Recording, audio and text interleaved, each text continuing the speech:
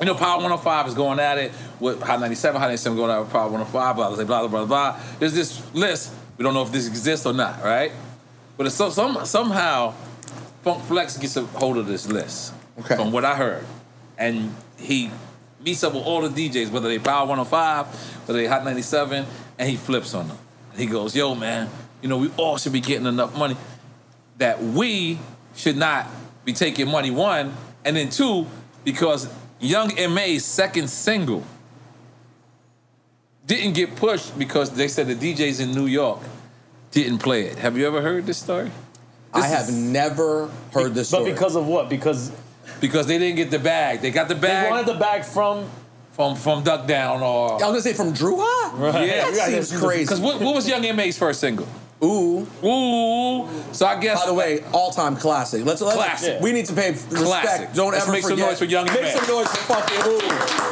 That Ooh and Bobby Shmurda back-to-back moment was fire. So there's a rumor. No disrespect, you probably not. You know, they don't probably because you're a real DJ. No, they don't. So I'm not a club DJ. Yeah. So they went to. This is the rumor. Okay.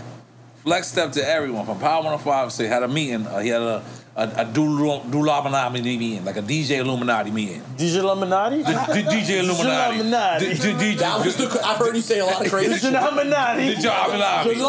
Crazy shit I've heard. Okay. DJ Illuminati. We're gonna spell that out in the screen. And it was addressed like, yo, blase blah, whoop-de-whoop. And one of the main reasons was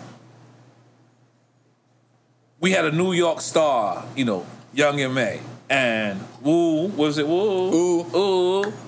Number one, whatever it had to do.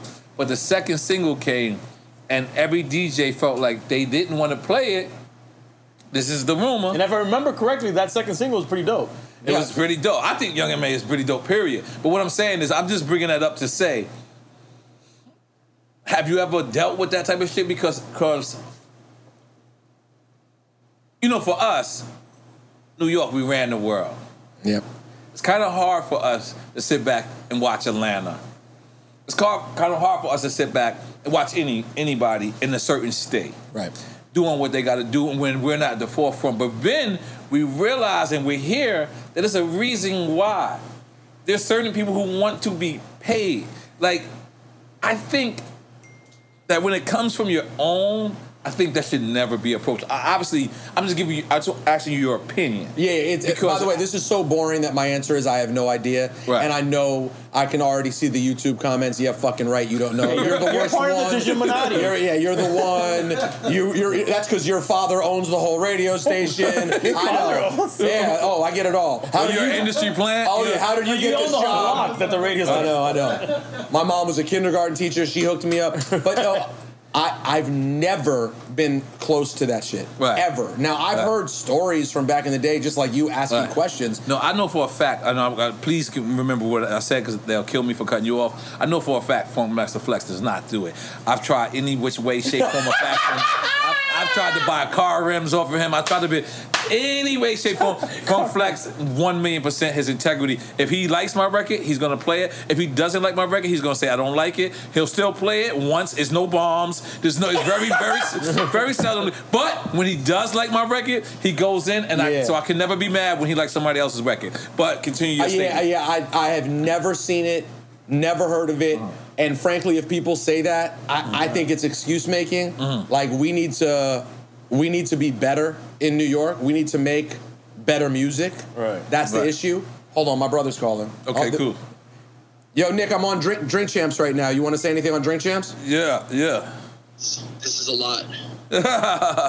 Nick, say hi to Nori and EFN. What's going on, Nick? What's going on, Nick? The guy who got me into hip hop. Okay. Can I call you back? Listen. What are you guys talking about? Nori's asking me. How can I come into a conversation and be like, say something? Yeah. He's in the Digiminati. Yeah, no, Nick. I'm telling him a story about how our family is in the Illuminati and how I got the job at 97 because Dad rules the world. No, don't say it. I'll call you back after this. What were we talking about? I'm so into it. No, the payola stuff. Never seen it. And the secret DJ meeting. I believe it's excuse making. I believe that New York just for a while wasn't making hot shit. No, I know for a fact the Young M.A. this situation is a fact. So hold on. So what you're saying is... I'm hating it as a rumor. But so you're saying Flex had a meeting and told everyone, you cannot take money for records. He was disappointed. I heard that he had a tear in his eye. Because of her record not getting played. He didn't know that people were actually doing that. And when he realized that she came out with another record and he was the only one playing it. Got it. So you're saying that... Something like that. I'm paraphrasing somewhere. Got it. So basically, they fucked with Ooh because it was hot, but on the next one, they were like, nah, you got to pay this time. Right. Yeah. That would be a fucking disgrace. And anyone would deserve whatever they get for that. You know, I don't know anyone. Like, I got to tell you guys, like, the DJs, you're friends with all of them. Like... Right. You know, from Syph, Camilo, Enough, Cass, Trends, like everyone I know up there has been a straight dude, like a straight up dude since I got there. No, but there's some. Let's be clear. We're naming the good cops. It's like when you get the good cops. I know Officer Rodriguez. I know Officer. There's a lot of bad cops. There's a lot of bad ones. I'm not mentioning. But let's be honest here, and this is DJ is more integrity. No. But this is the thing. What was created for DJs to create some kind of situation that benefits somebody is the DJ cruise. Yes. And the DJ cruise is like mafia shit. Yeah, because you got to get... Look at DMX's first album listening party. It was all heavy hitters. That was definitely the Colombo family. Let's just make some noise for the Colombo family. So it may not be payola, but it was something like that. It's not payola, huh? But no, that's true, because the crews make it complicated because you want a whole crew to support your record. Right. You know? And listen, I'm sure I'm going to encounter that right now. I'm going to be just hitting up every DJ randomly myself, being like, hey, is there anything you could play on this? Right. No, but listen... I can't ever condone a DJ doing some shit like that. Absolutely. I've been on my own fucking island, bro, playing the music I'm gonna play I can't believe they let me do it for 13 years. I've never been paid for my Sunday night show. I make my own playlist. No one says a fucking word. I have never... Oh, no, I did. I had one little period where they started telling me I needed to play hits in my show. I forgot. I forgot that happened. Really? And for about a year, they were like, send us the playlists.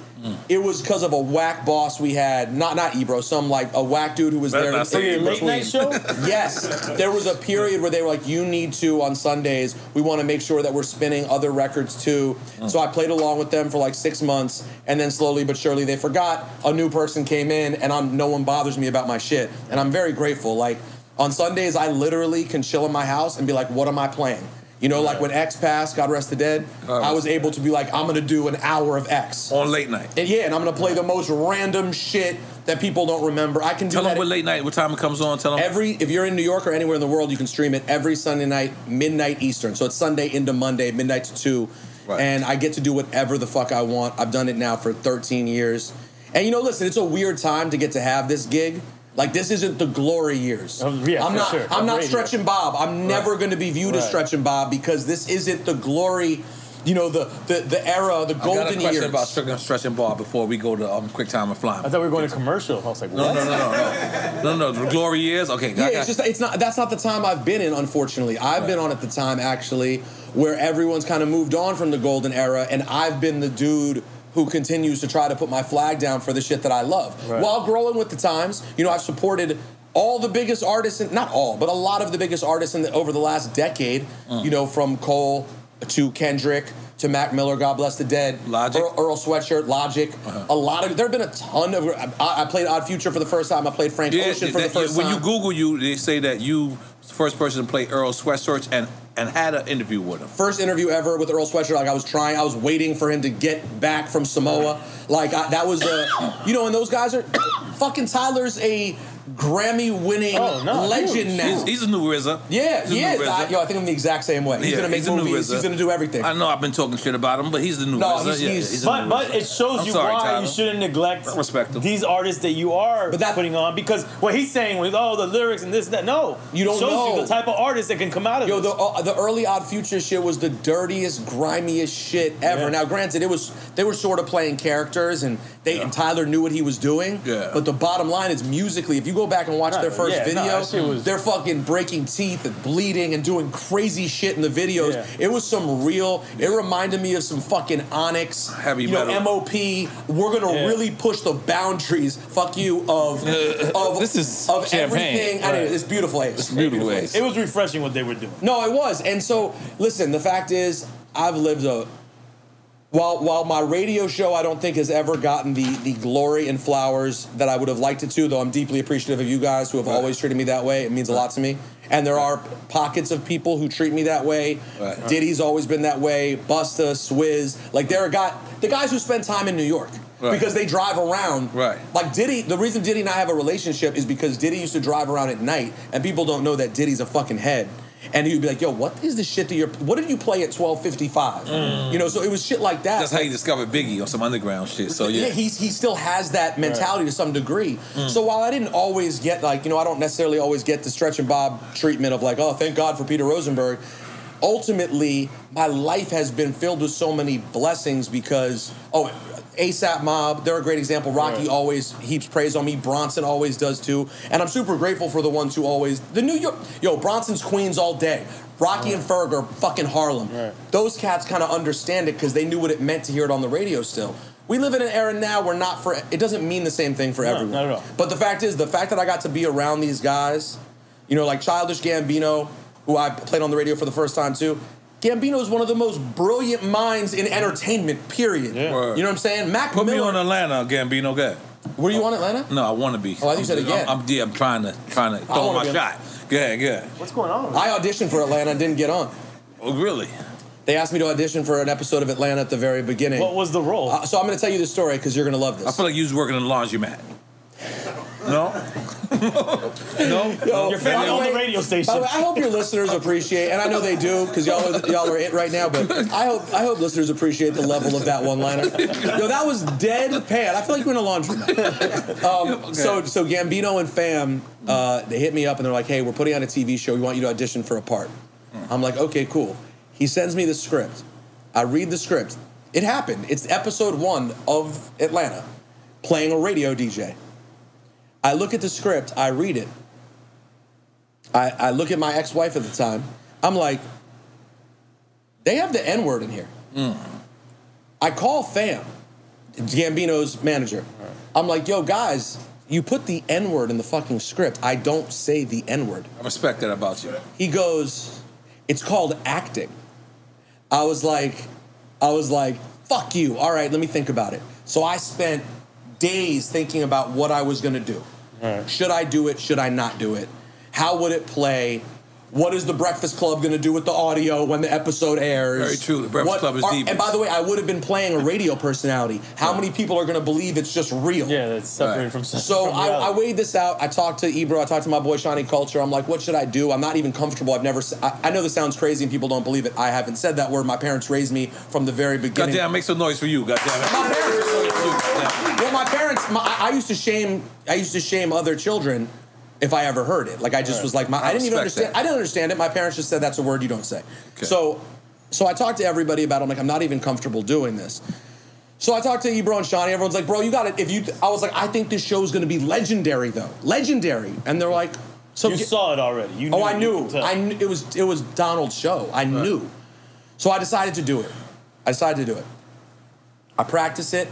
And practicing it, I only felt comfortable practicing it with black people. Right. I was like, I'm not going to sit around with another white person and practice saying the N-word. Right. So my boy Shawnee Culture. Sounds mad awkward already. Yo, it all is awkward. But I was like, if I'm going to have to do this thing, I'm not going to do this secluded with white people. Right. I'm not saying getting comfortable with this. Right. So I practiced it. I could tell he was like, this isn't that believable. Right. I did the audition, didn't get the part. I ran into fam. I'm like, so what happened? He was like, just couldn't believe you saying the N-word. Right. I was like, bro, I told you. Right. He was like, it's just you're too nice a guy. Because if you remember episode 1, basically the DJ seems like, hey, I'm a cool DJ. And then he drops the N-word because he's a douchebag. Right.